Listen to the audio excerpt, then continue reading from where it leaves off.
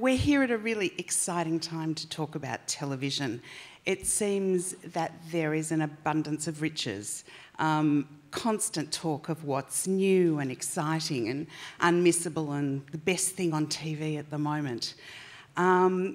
It's exciting as someone who writes about television, or for someone who writes about television. It's also a bit exhausting because it seems like you can never be on top of everything that's around and the great new thing that someone's seen that you've never heard of, and it's a bit mortifying that you've never heard of it. So I will begin, for me, by apologising in advance for what I have not yet seen. I have a feeling up here between us we all watch a lot of television, but we may not have been watching the same things. And one of the reasons that I may not have been watching some of the things that my fellow panellists have been watching is that literally today we finally signed on for Netflix in my house, and we only just managed to get the stand hooked up 3 days ago. So my experience of streaming is probably very different from some of the panellists tonight, who I would now like to introduce to you. Sitting immediately to my left is Craig Mathieson, who is my fellow television critic at the Age Green Guide. We share a column called Hindsight and we alternate weeks, and he's also the film critic for the Sunday Age. Sitting next to Craig is Luke Buckmaster, who is film and TV critic for The Guardian Australia and for the Daily Review. And over on the other side of the panel is Stephanie Van Schilt. She's the editor of Lifted Brow, co-host of the Rereaders podcast, and former TV columnist for Kill Your Darlings. Stephanie's also written for various publications such as Metro, Crikey, Junkie and The Big Issue. I thought I would, given my confession about the lack of streaming access in our house, I thought maybe we would start by talking about what we've all been watching.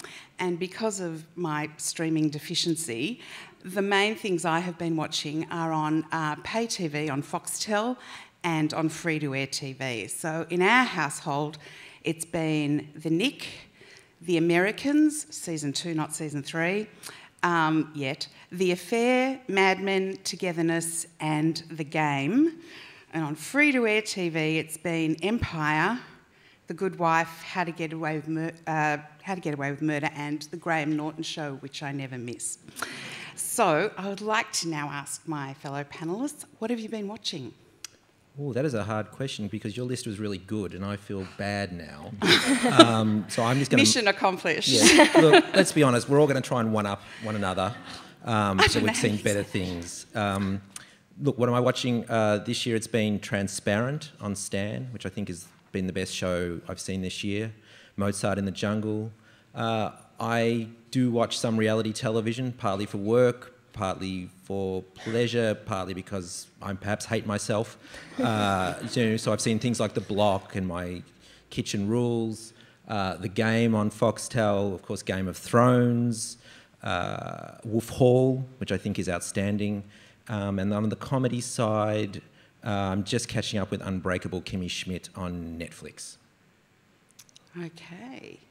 And Luke? Well, you know, in regards to Netflix, I'm one of those people who've only recently signed on to Netflix, so I never did that VPN unlocker thing. So when I log on to Netflix now and over the last month, been sort of exposed to all these terrific exclusive Netflix programs that are only available, you know, on that platform, which is a great kind of a bona fide for Netflix. So I've been going through Unbreakable Kimmy Schmidt, like Craig has, which I think is a fantastic sitcom. I think it's one of the best sitcoms to come out of America in several years. I completed the first season of Daredevil last weekend.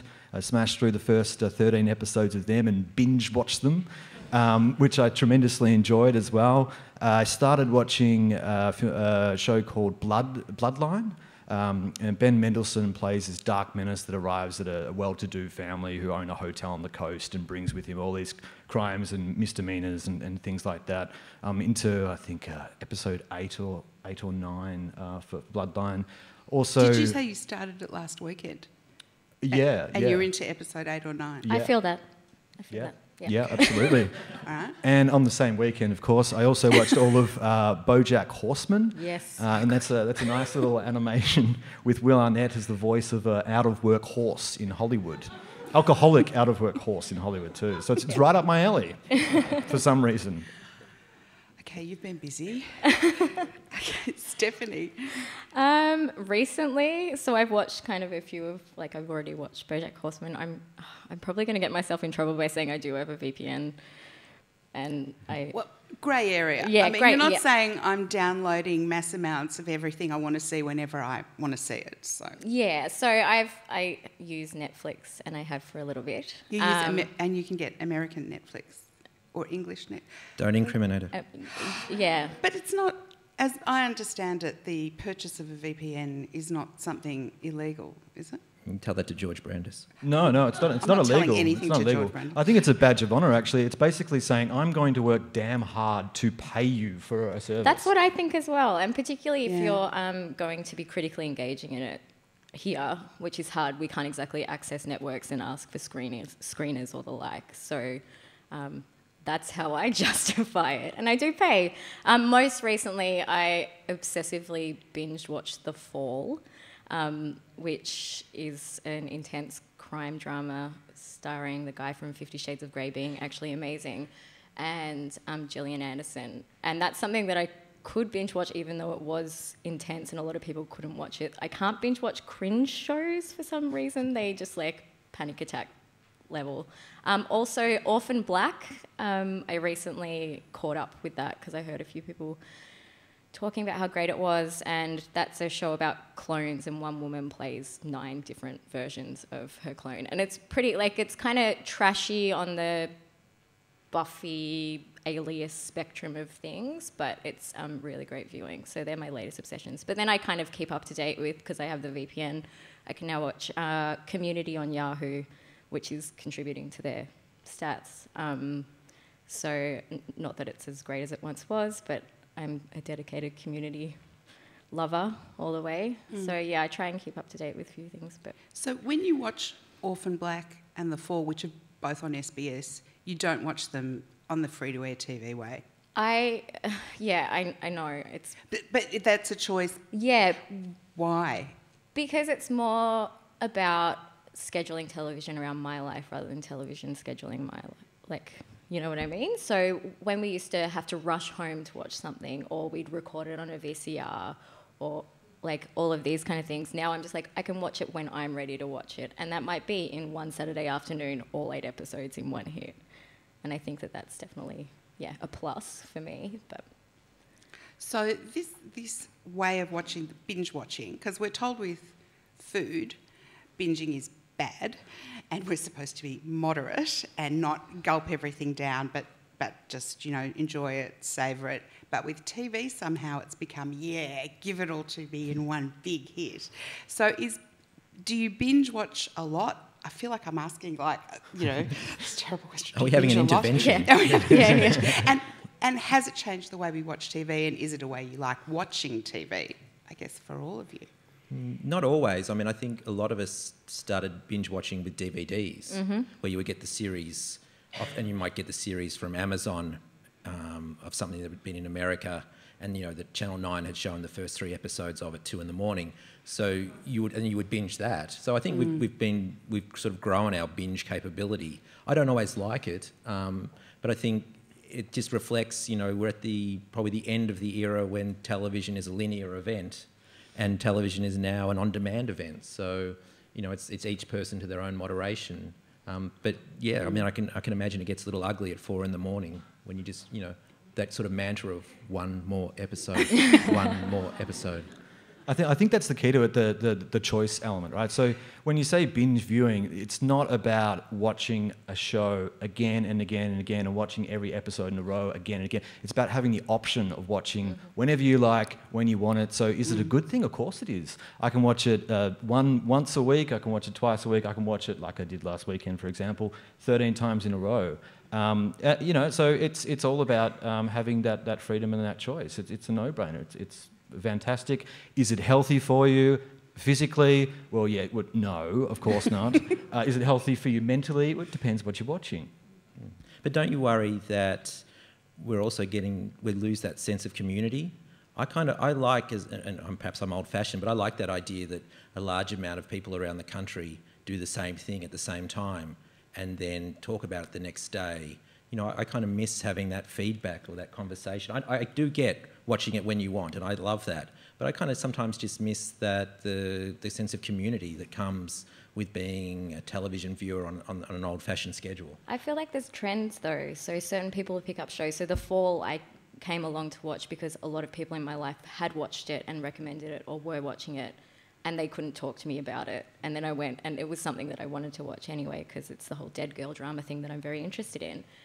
And being like, now I've watched it all, I can sit down and talk to them about it. And I think that's something that everyone's kind of noticed shifting, where years ago people would sit down and perhaps talk about the last movie they saw, but if you're sitting in a cafe now, you overhear people talking about what TV shows they're watching or have watched. And I think that sense of community is still there. It might just be a bit more disparate, perhaps. But don't you think perhaps you felt pressured in a way to be included?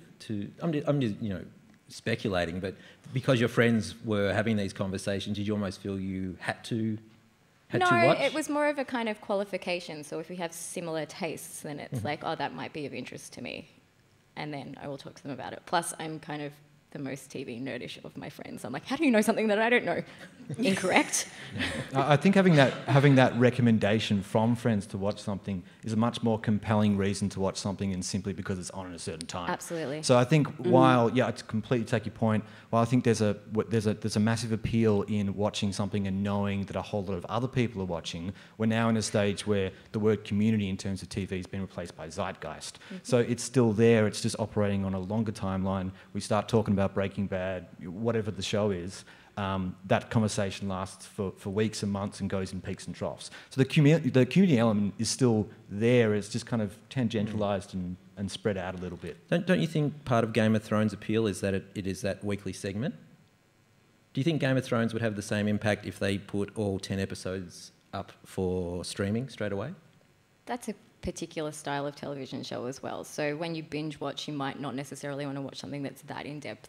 So they're quite dense, long episodes at a time. So you might be like 2 comedies, 20-something minutes, smash them out, watch them all, have a lol, good times. Yeah, but I kind of feel like it's like reading a great book. Sometimes, I mean, maybe people are making television differently now, but it's almost like an episode, say, of a Mad Men. It was like a perfectly crafted piece of a bigger puzzle, but I didn't want to gulp 3 of them down at once. I just wanted to watch one at a time and see what the differences were between different chapters and then how they fit together. If you binge it, and not in the sense of that you've described it, which is great, which is binging is you decide when you want to watch it and when, and if you want to watch all 13 episodes you can, but if you want to watch, and this is my favourite approach, one a night, like have a whole lot of them to look forward to over consecutive nights, that's great. But if you gulp it all down, do you not miss the subtleties of something, or the differences? Do you kind of get to the end like a big junk food binge and think, ugh, it's finished and I don't feel that great? I think it depends. No. I guess I think it also depends on the show and the person. Yeah. I'm a kind of obsessive person, so I'm like, I need to know more, I want to know more, and I continually do it. I also think that TV is now, I think this came up on one of the emails that we were sending around to each other, is structured for people to binge watch it. So they're creating shows for people to catch on to that last cliffhanger and be able to click on to the next episode. I also think that the choice and all of these community elements that we're talking about has also created a bunch of television that marginalised voices have been able to input into, or they're about marginalised people. So like Transparent, there's a lot of kind of female-driven shows, and I think that all feeds into it. So I think that it's hard to say binge watching, yay or nay. I think it's complex and way more layered than that. I think the only thing we can agree on is that television's never been in a greater state of flux. Yeah, absolutely. And for better or for worse. I mean, the fact that, as you mentioned, Transparent or Orange is the New Black, I mean, there are shows that we watch casually now that if you're of a certain age, you could never have imagined seeing a television show like that because you grew up with 5 channels or even 4 channels. Or if you grew up in the country at a certain era, you grew up with 2 channels. And, you know, the thought of the breadth of television we have now is incredible. And, you know, you're either too young to truly appreciate it or you're just trying to keep up. But television's, the change is immense in terms of content and breadth. Yeah, is that one of the reasons it's so exciting now? It's because of the range of places that, I mean, the figures that you sent me in that New Yorker story about the massive explosion in the number of programs on television. It's something like, I think I've got it here. The numbers are just incredible. Something like a 683% growth in the number of new primetime scripted cable shows since the turn of the century, and the number of new primetime scripted cable shows has doubled in the past 5 years, tripled since 2007, and grown by this 683% since the turn of the century. That's just America. Yeah. So there is this explosion of coming through the streaming services now, Amazon, Netflix commissioning their own original product. Has that made it more diverse and more exciting? I think so, but that article that you're speaking about was Emily Nussbaum on the New Yorker talking about Better Call Saul, which I haven't seen yet, the spin-off from Breaking Bad. And she was just talking about television triage as a critic. So feeling like you're supposed to be an expert as someone who navigates and controls kind of an element of the cultural conversation, but can never be an expert on it because it's actually impossible to have watched all of those programs. Like there's literally not enough hours in anyone's life to do that. I think that we are talking here this evening from a particular bubble and perspective. We're all obviously critically engaged with television. We're not speaking about different socioeconomic demographics who might not even know what Netflix is. The other day I was walking into uni and there were 2 girls behind me and one of them was telling her what Netflix was and the other girl didn't know. And that's Gen Y, and doesn't Gen Y know everything? Like, I think that we come across it from a particular perspective. I think that it's easy to make these big calls at this time. 3rd golden age, 2nd golden age, broadcast is dead, all of that business, but I think it's far more complex than that because TV is a popular medium and you're never going to know all the answers. I think it is exciting, not just for the reasons that you've mentioned, but for the reasons that if you're comparing streaming services and free-to-air TV, right, the proliferation of the streaming services means that you're pushing people further and further away from the dial. And once you push them further and further away from the dial, you're not just changing the way that audiences watch that content, interact with it, you're actually changing the way the content is structured. So, for example, last year, Samantha Lang, an Australian filmmaker, made 2 movies, or telemovies, I should say. One of them was The Killing Field for Channel 7.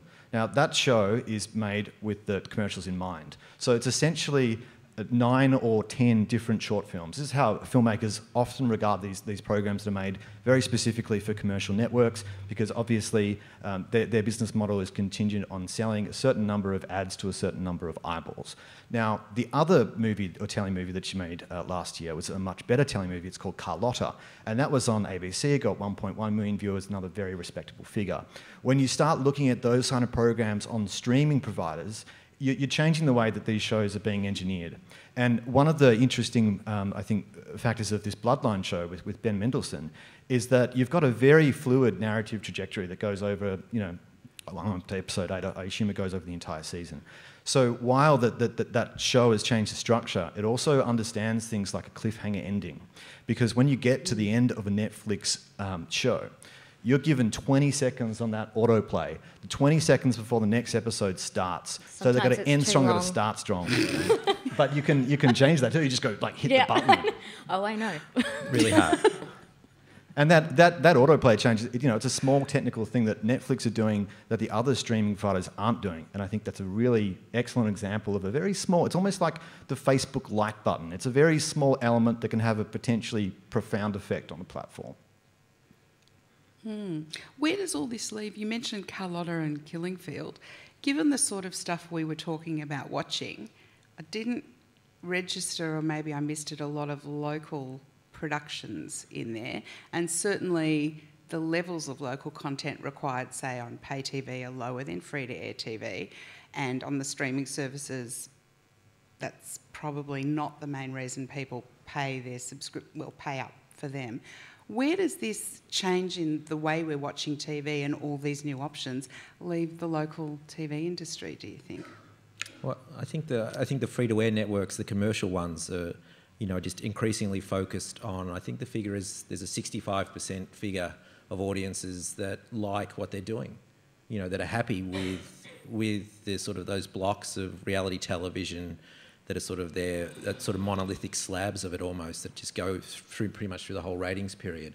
And I think free-to-air television in this country, the commercial networks, is going to get sort of more conservative because they're going to be about maintaining that block of 65% of the people and just giving them whatever they want. And I think they're willing to write off a certain amount of viewers to Netflix, to Stan, to any sort of streaming service, to SBS or the ABC if they try something different, which I think will probably backfire on them. I mean, to me, some of the most interesting shows in America have been the big American networks trying to do things differently. I mean, you see a show like Empire, which I think comes out of the African American community, probably also brings in a lot of African American audience that is, not perhaps as committed or interested for various reasons in streaming.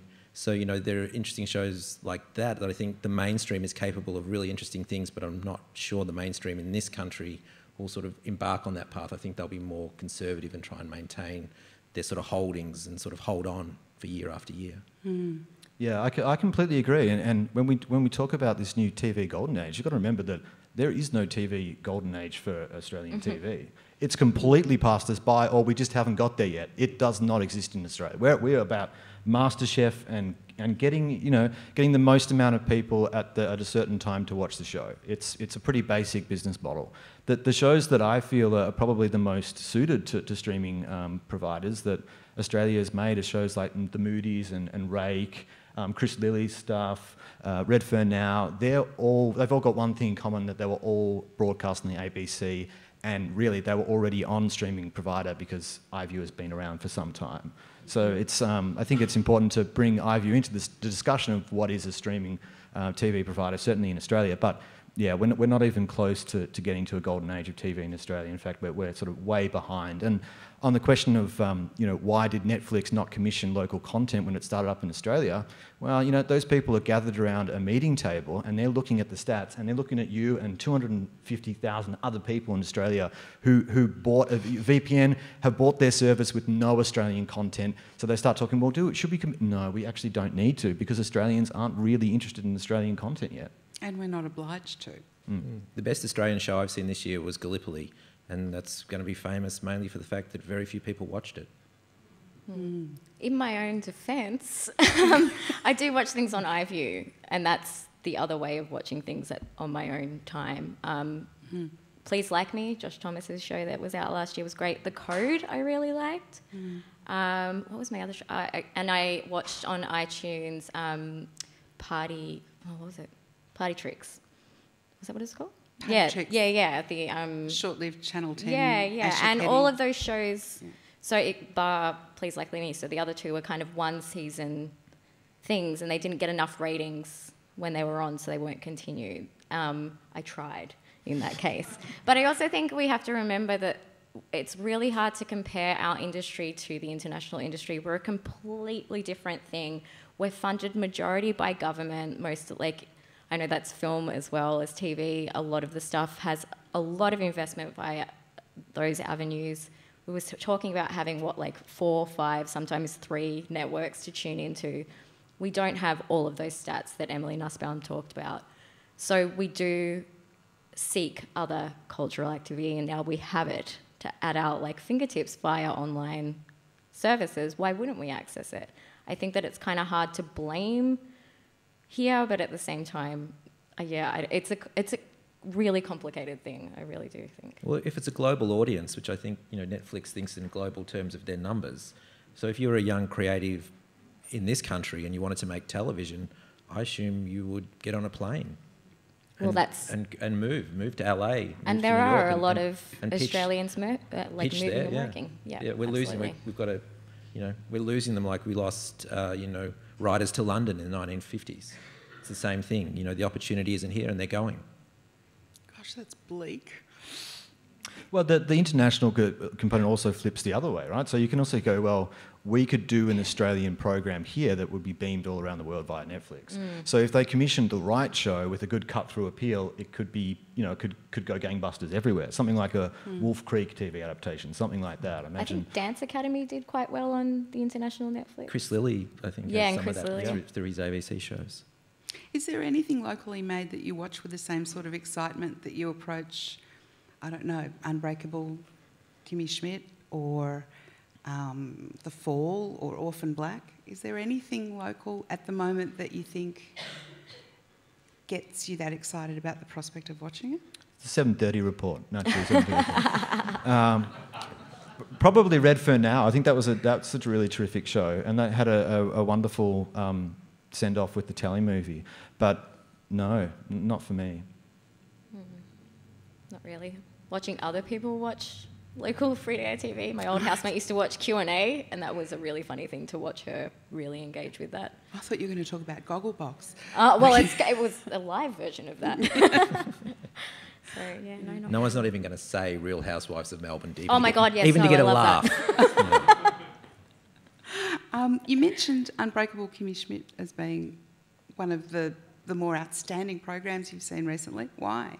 I haven't seen it yet. I can now, soon. What's great about it? Well, I think for one thing, right? So for one thing, it demonstrates what a show can look like when it's not written by white men. That's one thing, right? So it's got a lot of really strong female characters. It's got a lot of interesting and diverse characters, like you were alluding to before. It's also an edgy and provocative show in a way. It's very sharp. There's a gag every 2 or 3 minutes. NBC had that in their lineup, and they essentially shelved it. And Netflix came along, picked it up, not only greenlit the show for running online or from the streaming service, but also gave it an okay to a second season. In terms of what makes it really good and really distinctive, I guess that's up for people to decide, naturally. But there's nothing that's quite like it. So saying that, it is by Tina Fey. You've obviously seen 30 Rock. Yeah.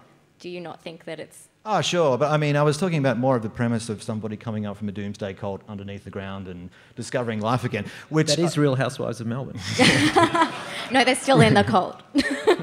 Which is a really good way of doing a fish out of water comedy without really making it a fish out of water comedy, because she's just been kind of bobbing down below the surface, and she hasn't, it's not like Crocodile Dundee where they fly off to another country or can't speak the language like Barat. She's just been sort of in a time warp, then comes up, and it's got this element of the Twilight Zone to it where she's just sort of learning life again and learning culture and what happened when the internet started. And I think that's a very easy way or a very effective way for the show writers to create a whole stream of gags.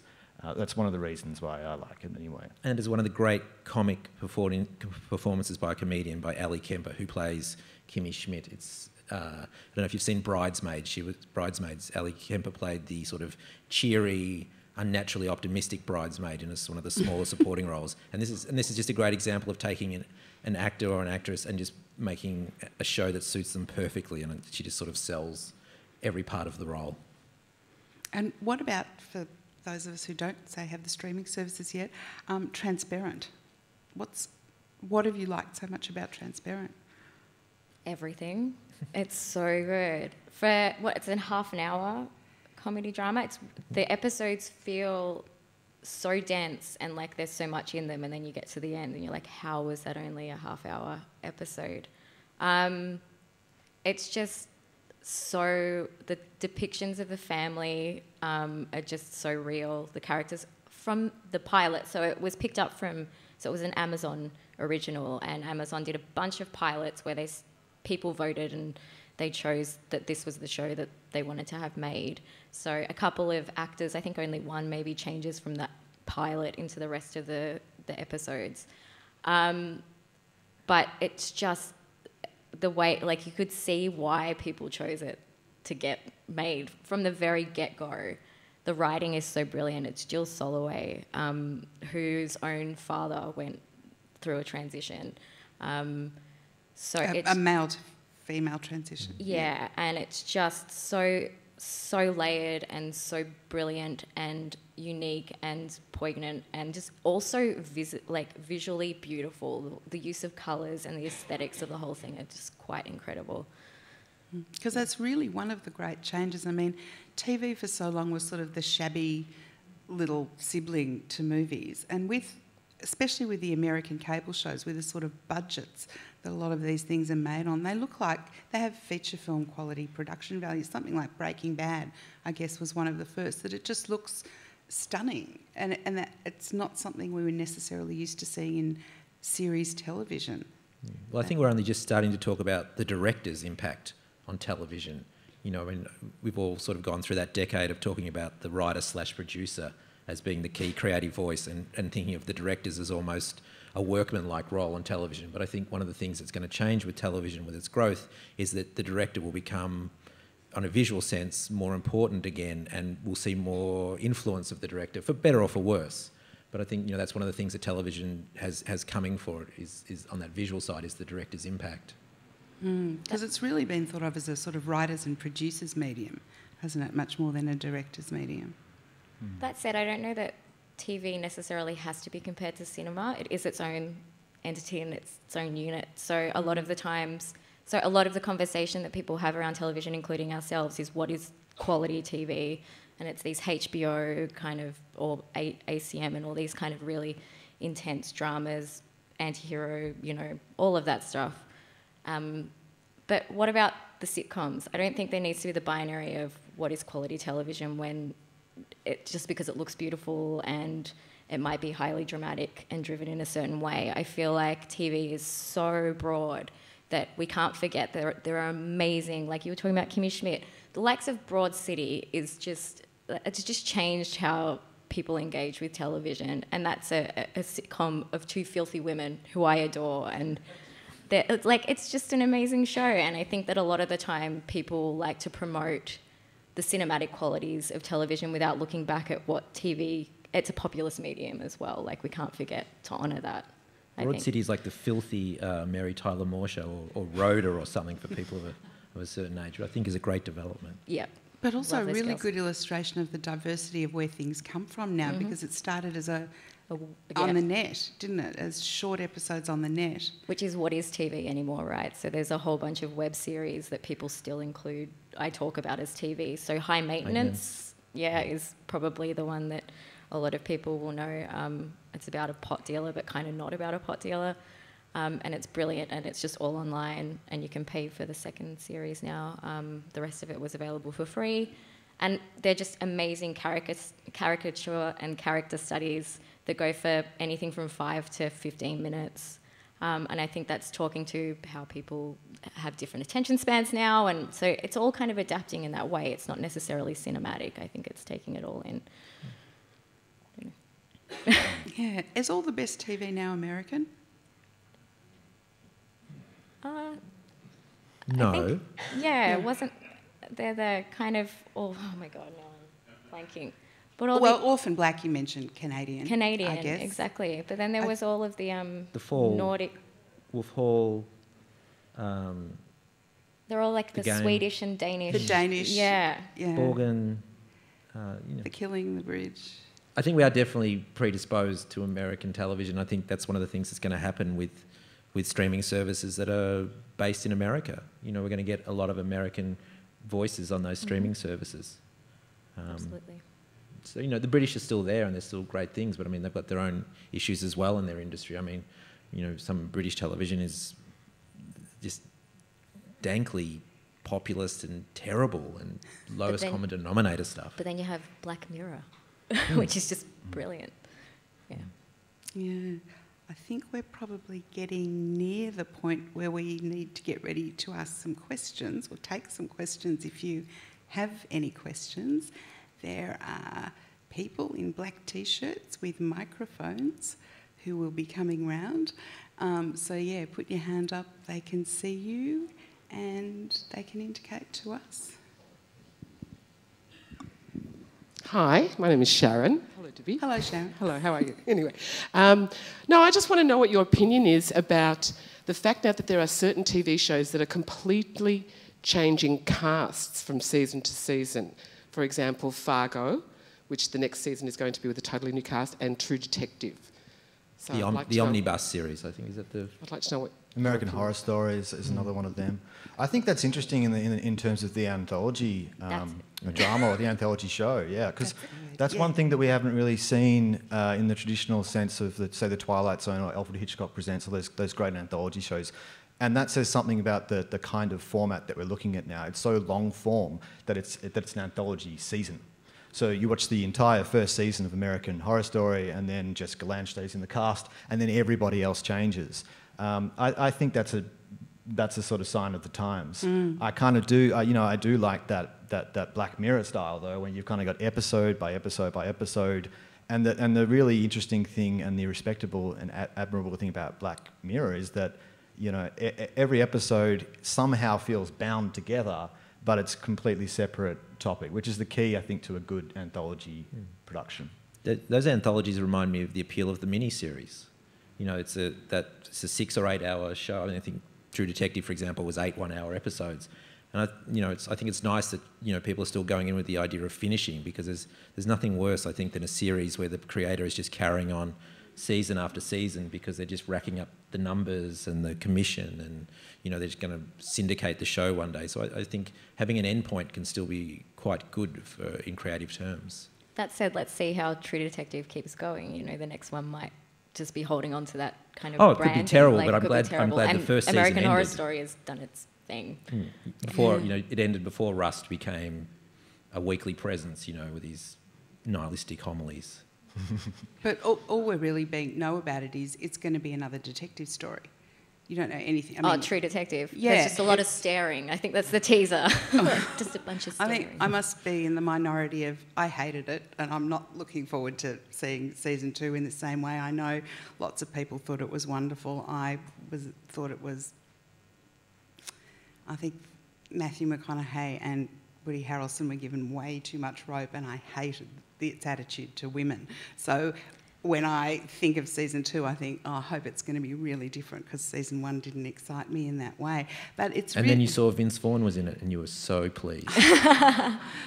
It's going to take a lot to get me excited about season 2, but I'll give it a go. Rachel McAdams is in it. And that would be an incentive for me, absolutely. But the anthology series is just interesting as a phenomenon, because it goes back to what you were talking about in terms of all the different places TV is coming from and all the different voices, because the operative philosophy used to be you need a long run of something in order to get people used to it, to know that it's there, to bring them to it. In fact, now the great explosion has been the short run stuff, because people will find it anyway or watch it on a streaming service, or, I mean, I guess it's already old-fashioned to think buy the DVD box set.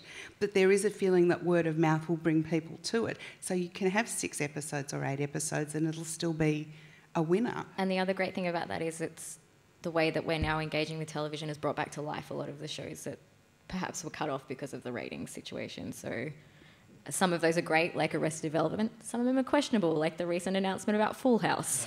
So, yeah, it's a weird climate.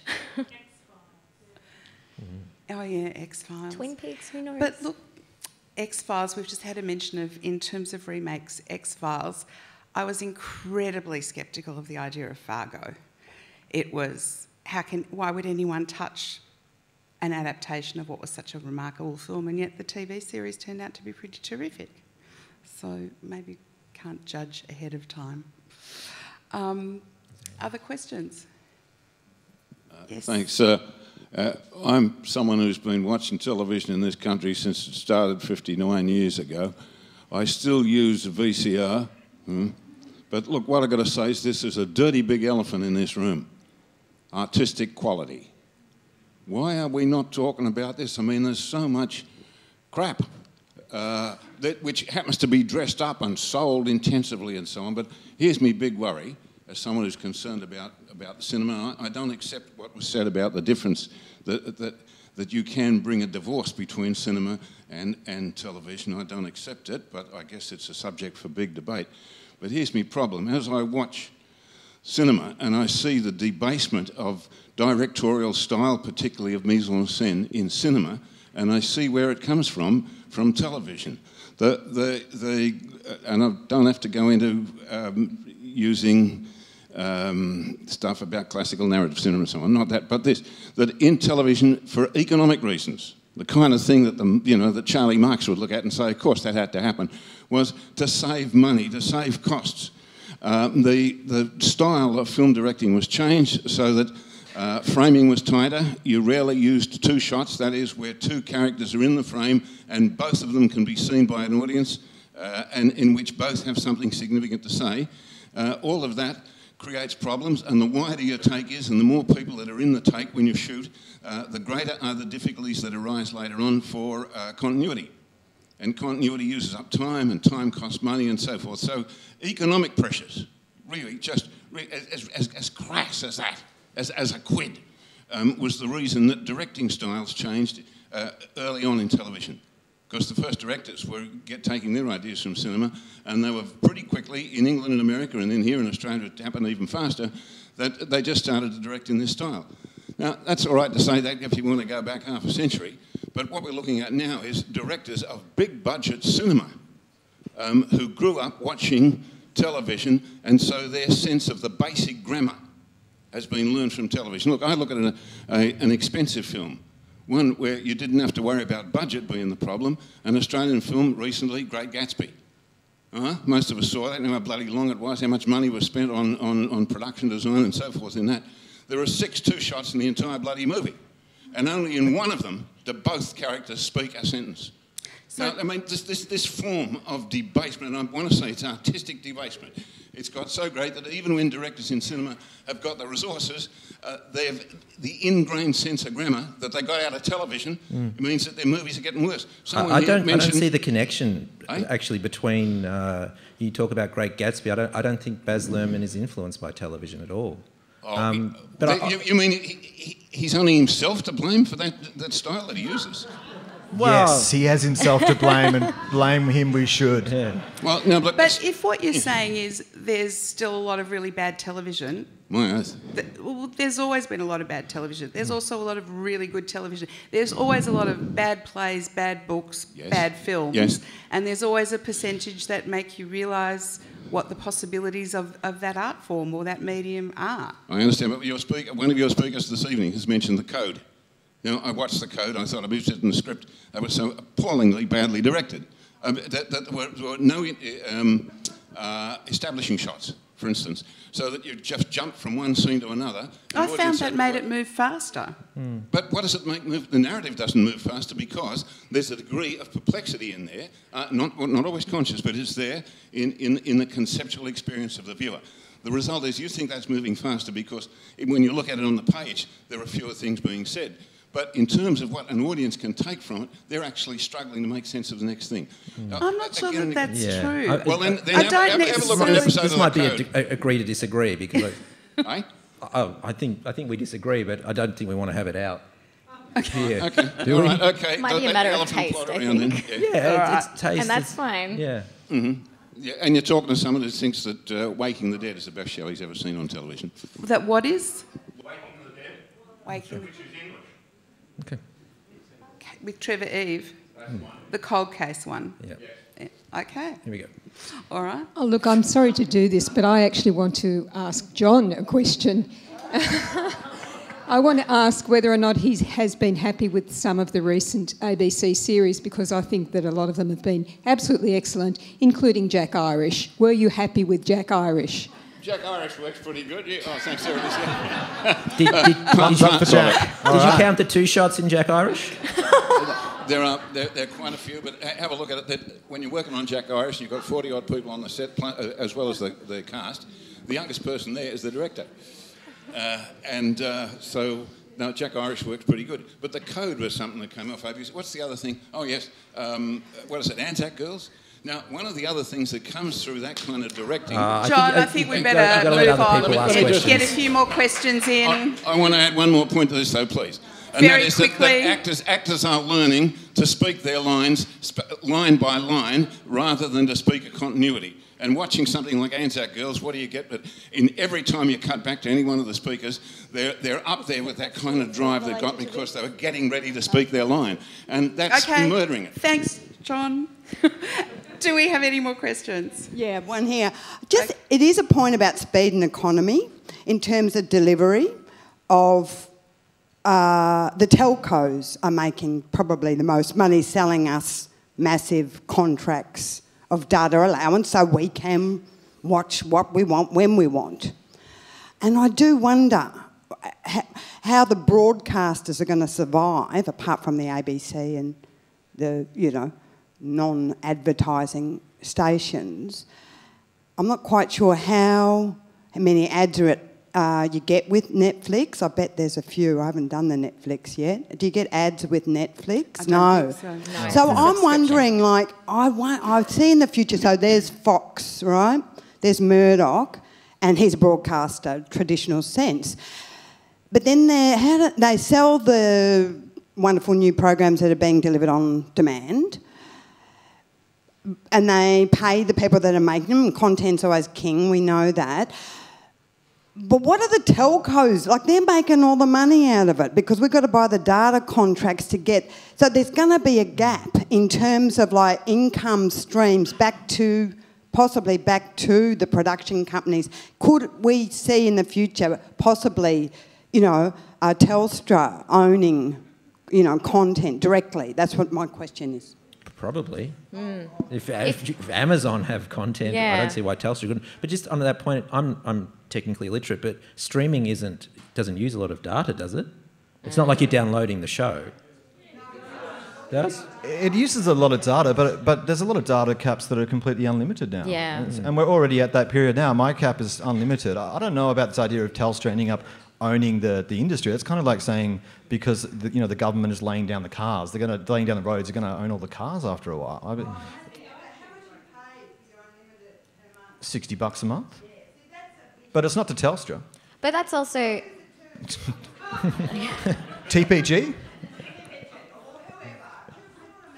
You're right in that they're definitely using it to bumper their sales. All of the ads on bus stops, tram stops at the moment, IANet plus Netflix or blah, blah, plus Stan. It's definitely a marketing ploy for them, so I can see where you're coming from. And I think what I was trying to say earlier when I said that I overheard those two girls talking was that one of them knew what Netflix was and the other one didn't. And I think that we're coming from a position of a certain socioeconomic bracket. We're obviously critically and culturally invested in television. A lot of people won't be in our position. So I think that there are a lot of variables at play, and what you present is perhaps a chance, but we don't know. I mean, after all these years, what is it, 33% of Australians have Foxtel, have pay television? All those years, and still only a third of the population's committed to it, so...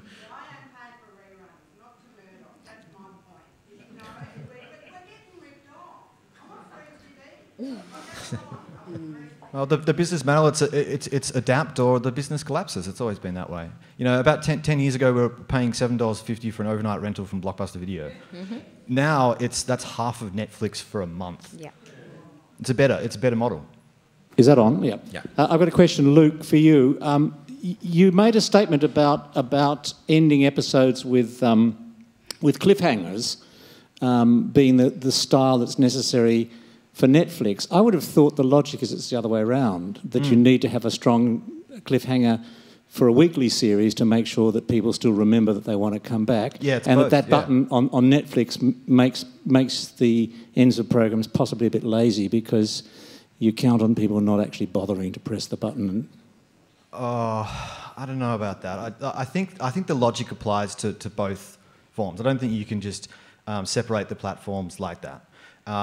The interesting thing about the show I was talking about for Bloodline is the end of the first episode. I'm not going to tell you what happens, but it's an explosive finale that comes out of nowhere in terms of it's not plucked from the timeline, so it's completely non-linear. So these guys have obviously felt a really big onus to go, bam, we're going to end with a massive cliffhanger.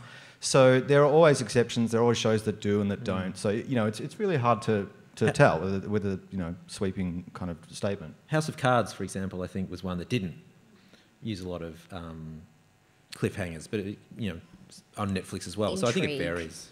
They have intrigue instead. Can I just say on the note about Bloodline, I'm pretty proud of us for not spoiling anything, by the way. You're welcome. But that has become a really difficult thing about talking about or writing about TV, because so many different people are at different points in their viewing that you can't give away plot, which is a challenge when you're writing about it. But how do you negotiate that? Is there a particular point where you say, it's been out in the public domain for long enough, I can now discuss it in that way, or not? I think it depends on what you're writing. If you're writing recaps, they're going to spoil everything. It's kind of different. If it's more of a long-form, ruminative thing that you're going to think about and bring out after the seasons have completed, it's different. People can get a little too tetchy, but I've also accidentally spoiled things for people in the past and felt incredibly guilty about it. So, yeah, I don't know. There's a statute of limitations when it comes to spoilers. So, we can talk about the end of the movie Gallipoli because we all kind of know what happened. When it comes to, say, Better Call Saul or something like that, and it comes to writing about it and describing it, I like to do a kind of initial impressions write-up. So you might use the first 2 episodes. Don't explain. If you're using too much plot anyway, you're probably not doing a great job as a TV critic. Engage with the themes. Yeah, you mention some scenes and how they connect to where you think the show will go, and that's a nice way to introduce it. First couple of episodes, this is what I thought. Yeah. We've probably got time for one more question. Yep. Yeah, no one's talked about anti-siphoning, and if that changed in any kind of real way, what that might do and how the Australian industry might survive that change. Do you think it's likely to happen at any stage? Well, I know Foxtel is pushing very hard to get the regulations relaxed, and they're probably dealing with a government that's amenable to removing restrictions on trade. And the huge driver of their subscriptions is sport, and people have already demonstrated that if they're following a sport, they're prepared to pay to see it. So I would think at this point the idea of the regulations being relaxed is not beyond what I see as possible. What do you think? No comment. And I think just basically everything we've discussed tonight, streaming services, pay TV, increasingly, and I think, what's exciting people on free-to-air TV or that's being made locally, TV has been moving for more than a decade, probably since pay TV launched, towards the idea that if you really want to see it and see it in the way that you want, you're going to have to pay more for it. So I suspect the anti-siphoning laws will be relaxed in a way that reflects that. Yeah, but I guess we've reached the end of our time. So thank you very much for coming tonight and hearing the discussion, and thank you to all our panellists. Thank you.